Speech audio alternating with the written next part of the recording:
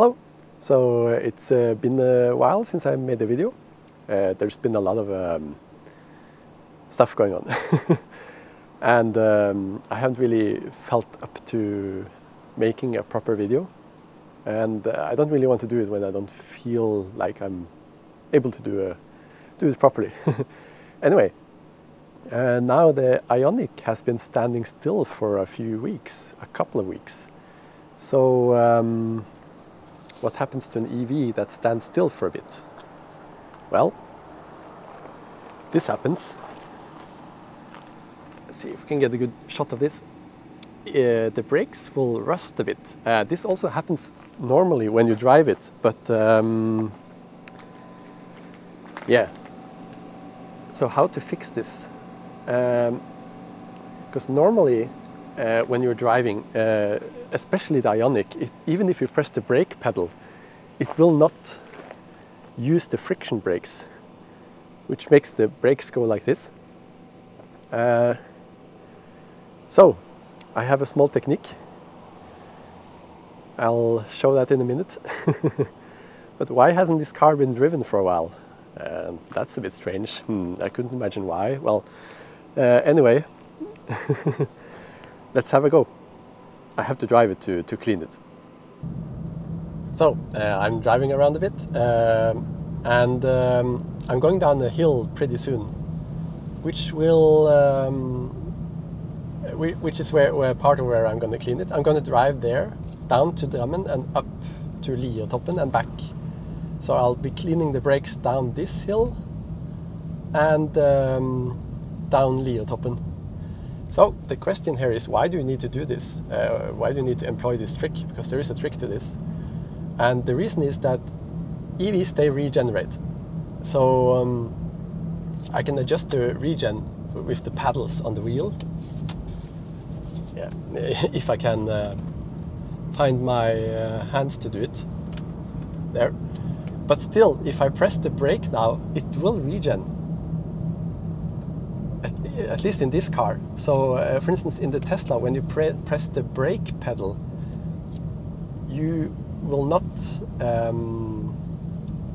it disengages the regen basically, or it doesn't do that, but it applies the friction brakes. I don't have any issues there. But for this car, the best way to apply friction brakes is to go downhill like this. I have to wait until I don't have to hit the watt pedal anymore. But now I'm gonna sail down a bit. Okay, it's still regenerating.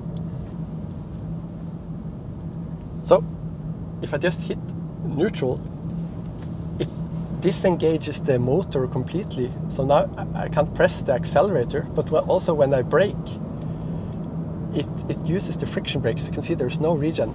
So now down this hill,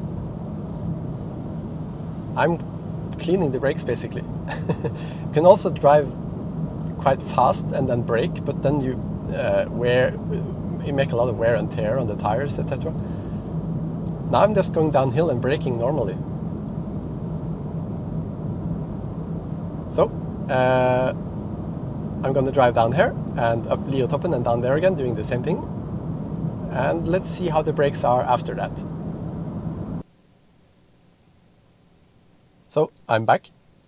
You can see I have really high consumption now because I haven't used regeneration much. 174 watt-hour per kilometer. It should be like 120 for the trip I did. I also need to charge, I see. Anyway, let's go out and see how the brakes are. So, here's the result. The brakes, they are at least much better than they used to be. Let's see if I can get a better shot here. Most of the spotted rust is gone. There will be some on the edges, of course, but that's normal. One important thing is that since you can't clean the edges, this doesn't work unless you do this regularly, I think. Well, eventually you have to change them anyway. But yeah, if you don't do this regularly, you will have some issues with rust going through, and you might not be enough to just change the brake pads. You have to change the whole disc, and that's expensive. Any EV needs to do this, almost any EV. In the X, I don't have to do this because I live on top of a hill and I drive in the winter, or going downhill you have to use the friction brakes a little bit at least. So I haven't had to do that in the X. In the X is kind of the opposite problem, because there I have had to change the brake pads every year because I use them up. Yeah. Anyway, this should be a short video, so hope you enjoyed it and find this useful, and bye bye.